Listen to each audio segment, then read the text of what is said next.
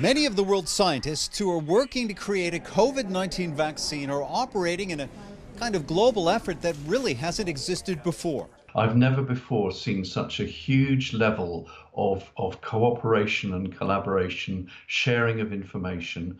It's been totally selfless, and I think it's a great tribute to international science. Scientists say that sharing of information has helped increase what they know about COVID-19 and will likely reduce the amount of time it takes to produce a vaccine, potentially in just 18 months. And it's important to point out, actually, we're sort of really learning a lot as we go, and it's coming out very rapidly. Professor Stephen Turner heads Monash University's Biomedical Discovery Institute.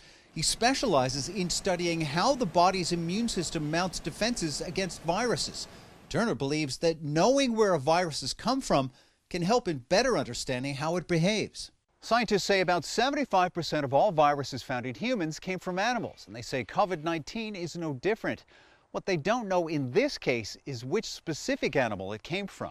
One way to think about this is how related is this virus to viruses that are currently circulating in animal reservoirs, such as the bats.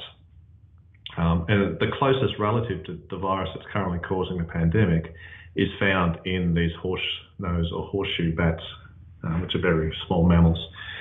But it's distantly related. So it's closely related, but it's distantly related. So this would be like being related, to an uncle, maybe a couple of times removed. One theory being investigated is the virus may have originated in a Wuhan live animal market and possibly made the jump to humans from a small mammal called a pangolin.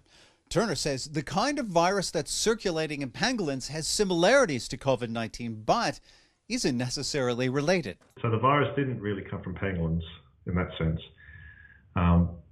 It must have come from somewhere else, likely an intermediate host, probably a mammal. But until we actually do the surveys to sort of find out where these viruses are and whether we can find, rather than an uncle, we can find sort of a brother or sister or a parent, in terms of relation, we won't know. And he says scientists don't know how long the virus may have existed in humans before it caused the pandemic. Navarro, CGTN, Sydney.